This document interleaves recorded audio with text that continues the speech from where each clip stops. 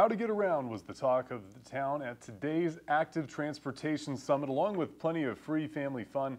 The City of Bakersfield asks for the community's input to see how they can make our streets safer. Eyewitness News reporter Mary Pronian explains.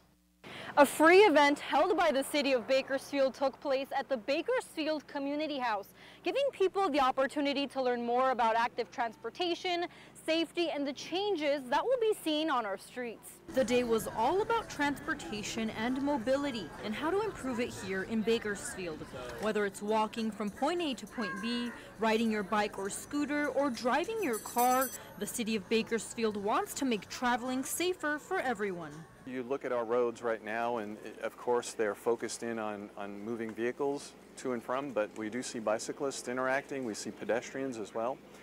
So where we can provide safe crossings, where we can provide wider sidewalks. According to Bakersfield Public Works, they are constantly working to provide safer and more comfortable spaces for all modes of transportation, and these changes can be noticed in your neighborhood. There are locations where we're starting to mark our streets differently, where we're putting green paint on the pavement, and that green paint is there because it's supposed to help folks recognize when you're driving in a car, that's an area where a bicyclist, you may come in conflict with a bicyclist in that area.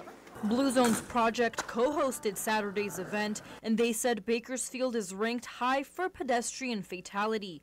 Now they want to focus on strategies and policies that will strengthen the safety on our streets. Nationally, Bakersfield's ranked number 7 for pedestrian fatalities. So we're actually working on a pedestrian safety campaign, which is perfect because then we have the campaign going on alongside with the Active Transportation Summit. The summit had bike and skateboard safety demonstrations available for visitors, as well as a raffle for children and adult-sized bikes and skateboards. And if you love a good fruit smoothie, well, I hope you pedaled the smoothie bike, which blends the faster you pedal. Reporting from the Bakersfield Community House, Mary Pronian, Eyewitness News.